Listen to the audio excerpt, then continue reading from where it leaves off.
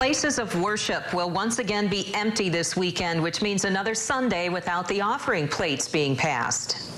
News 8's Donovan Long is finding out the impact coronavirus is having on West Michigan churches.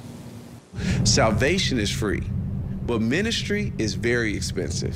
It's a calling Pastor Jathan Austin says comes with a price tag. It's expensive to still provide those resources to make ourselves available. Although there isn't a soul in sight, the spirit of giving lingers. The Davis family tithes from their dinner table, virtually supporting Pastor Austin. I feel the glory of God In Bethel Empowerment Church. My family and I make it a priority to still give.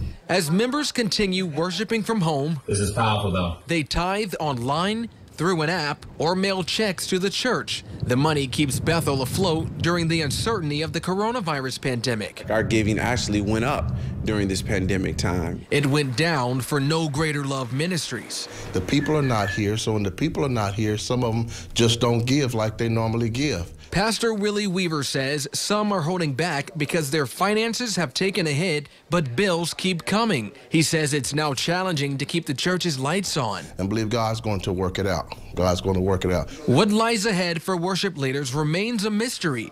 But what's clear, this crisis too shall pass. Regardless of how East Church may be affected by the COVID-19 outbreak, worshipers tell me they'll continue operating in faith, not fear. Reporting in Grand Rapids, Donovan Long, News 8.